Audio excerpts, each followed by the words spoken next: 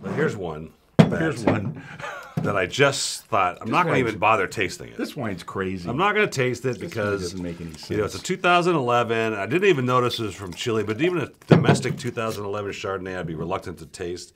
And then I looked at it, it's from Chile, which means it's even 6 months older than that. And then I tasted it. And I tasted it again. I said, give me another bottle. I tasted it again. I'm like, this is unbelievable. This is really good. This is absolutely unbelievable. I mean, you know, the one thing that wines, especially white wines, especially from kind of unproven areas, and let's face it, Chile is kind of an unproven area when it comes to Chardonnay, is they really don't last very long in the bottle. Even in a screw cap, you'll do better in a screw cap than anything else. But still, you know, these wines normally start to fall apart. They just don't have the structure, the acidity. They're not built to, you know, to last in the bottle. And this is unbelievable. I mean, it's truly unbelievable.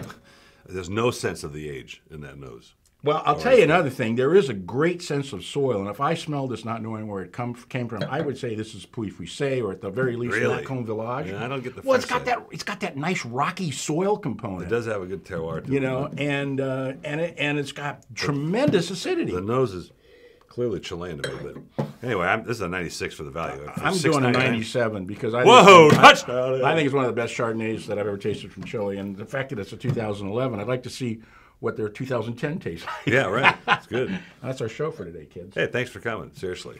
How many Periscope followers do we have? 3. All right. Yeah. No questions?